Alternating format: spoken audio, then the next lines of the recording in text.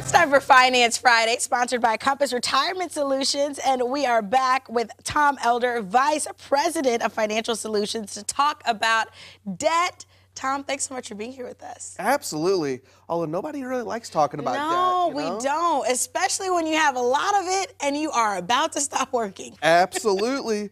Absolutely. I mean, that's one of those scary topics for people, is that sometimes they even put off retirement just because they have some debt and they don't feel comfortable going into retirement. But in my opinion, it's okay to go into retirement. Shoot, over 40% of Americans nowadays retire and they have a mortgage that they're still paying off. So debt's normal at this stage of the game. It's more about what's the strategy behind the debt. Especially that house debt. I mean, how should someone handle house debt? What is the advice that you give people? Yeah, so it honestly, it depends on the situation, because for some folks, if the mortgage balance is low enough and maybe there's only a few more years to pay it off and they have plenty of reserves set aside, it can make sense, absolutely, especially with the peace of mind of not having that big bill. Now, in doing so, there's some strategies that you might want to look at. It might be, paying it off over a couple of years, because what happens, let's say you have a $100,000 left on your house to pay off.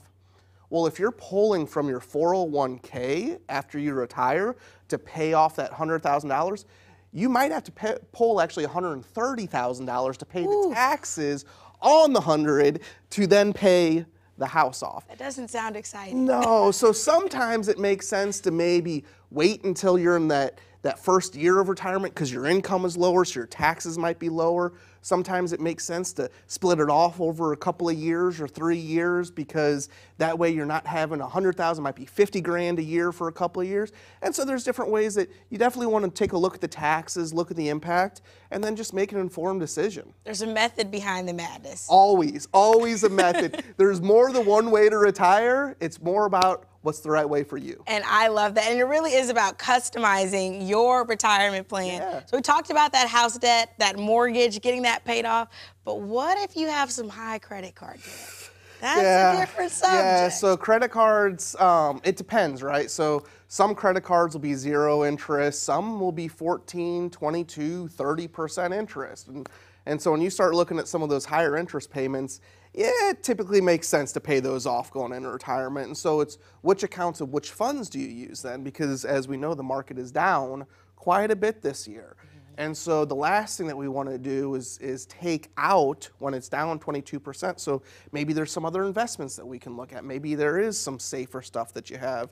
But at the end of the day, when we're paying off credit card debt, there's the debt snowball method, where you start with the smallest one and you build up as you go.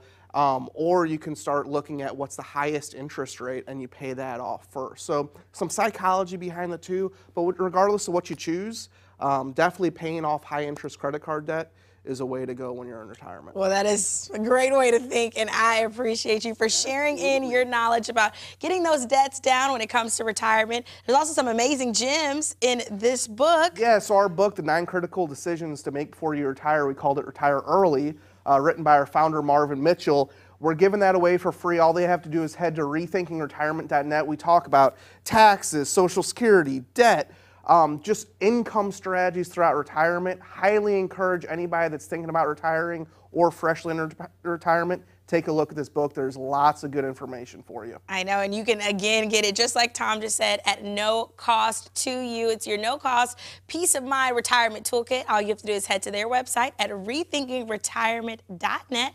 That website, one more time, is rethinkingretirement.net. This has been another edition of Finance Friday, sponsored by Compass Retirement Solutions. And Tom, thank you so much for being here with us. Thank you, Chelsea. Appreciate it. Don't go anywhere. We'll be right back after this quick break.